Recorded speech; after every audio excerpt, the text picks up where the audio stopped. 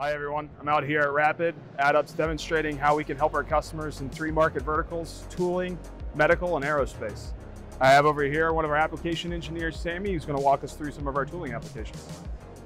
This is our static mixer. With the power of a compression roller and fine powder, we're able to achieve 25-degree overhangs with our base 316L parameters, so we're not slowing down our process at all to achieve anything different on the downskins. This part is for injection molding. We really leverage Michelin's expertise in the tooling industry to design conformal cooling channels that reduce the cycle time.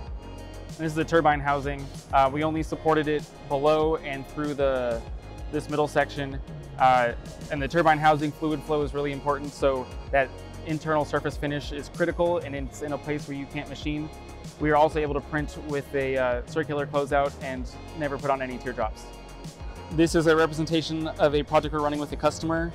They used to machine an extrusion die out of aluminum, and now we are switching to printing it in Inconel.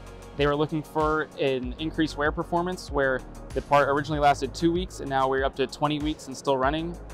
By using our conformal cooling channels, they are able to increase the extrusion speed by 25% without reaching any temperature that'll damage the final part.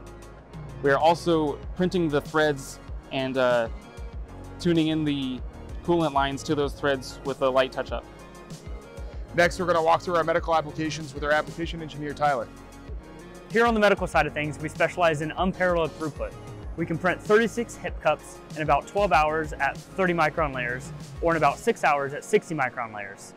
Our roller technology allows us to get great surface finish unsupported on the underside of these hip cups, which help post-processing. Here we have a patient-specific plate with real patient parts on it. We have a hemipelvis, 2 femoral parts, 2 hip parts, a partial knee, and then some shoulder components. And last, Mark's going to walk us through some of our aerospace applications. These are a few aerospace applications using powder bed fusion technology. This is a Ty-6-4 hydraulic block. Traditionally manufactured, it would have to be drilled and machined out of a solid piece of material. By using powder bed fusion technology with fine powder and a roller system, we get fine features and can also reduce a lot of weight without even having to use supports for most of this geometry. This is a rocket nozzle out of Inconel using directed energy deposition technology on one of our beam machines. It's a dual wall rocket nozzle allowing cooling around the entire conformal surfaces.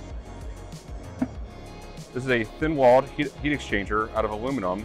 It is a 200 micron wall, thin thickness, you can see through there, and it allows airflow without compromising quality of the features.